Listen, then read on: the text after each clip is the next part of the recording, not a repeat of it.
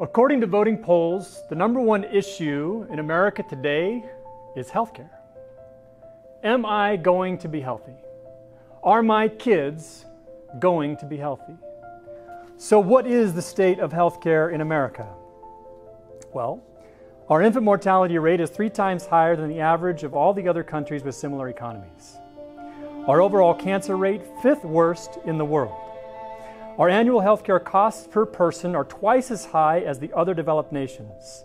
66% of personal bankruptcies in the U.S. are tied to healthcare. That's over 500,000 U.S. families every year. Life expectancy in the U.S. is not #1 in the world. It's not 5th, it's not 10th, it's 31st. And the difference between us and the top of that list is 4 years. Think about how much life you can experience in 4 years. Imagine what it would have meant to have had 4 more years with someone that you had lost. The overall healthcare system performance of the United States currently ranks dead last among developed nations in the world. Lots of reasons for these problems, but dig deeper and you almost always find one thing in common. What does it come down to? No margin, no mission. Operating margins in U.S. healthcare declined by 39% between 2015 and 2017. So you go from razor thin to nearly non-existent.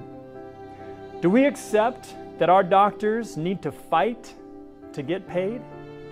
Where is the change going to come from? Washington? Well, regardless of where you stand on it, the Affordable Care Act was the most sweeping healthcare change in a generation, and yet we didn't see an improvement on any of the major indices of American health. Should we expect doctors to fix it? Well, I for one think our doctors are better off focusing on our health. Should we expect insurance companies to fix it? They answer to their shareholders. If we want a better health system, we need to be the difference. We are finding and fixing the problems that are dragging American healthcare to the bottom of the list.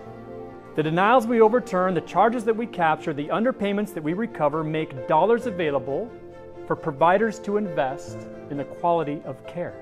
New imaging machines, precision surgical robots, new medicines, more beds, more training, more wheelchairs. The work that we do offloads the burden of coding, charge capture, denials management, underpayment recovery, and 50,000 annual payer updates so that providers can focus on care. That's not a job. That's a partnership with American healthcare. More than a job, more than a career, when you go home and your friends and family ask you about what you do. Remember, coder, biller, collector, patient access rep, these are roles.